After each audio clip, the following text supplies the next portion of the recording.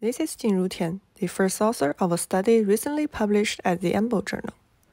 In this paper, we investigated what underlies the efficacy of a common used chemotherapy drug, Fluorouracil, also known as 5FU. This work was performed in Dr. Junlu's laboratory at the Yale University Stem Cell Center.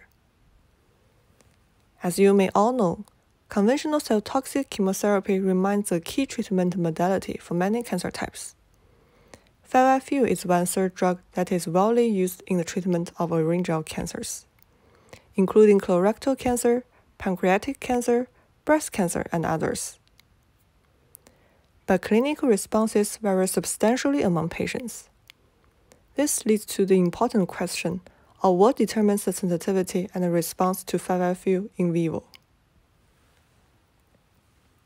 The conventional model is that 5FU reduces tumor burden primarily through their killing of cancer cells. But is this conventional model fully correct? In our paper, we propose a new model. We propose that in the presence of a functional immune system, the primary reason of 5FU efficacy is that 5FU triggers STING activation in cancer cells, leading to cancer cell-initiated anti-tumor immunity to reduce tumor burden. In our study, we show that 5FU can trigger the activation of cGAS-STING pathway in cancer cells, leading to type 1 interferon production. Knocking out components of this pathway in cancer cells, for example, STING, substantially reduces 5FU efficacy on tumor in vivo, but without affecting 5FU sensitivity in vitro. We further show that cancer cell-produced type 1 interferon are sensed by immune cells, leading to T-cell-mediated anti-tumor immunity.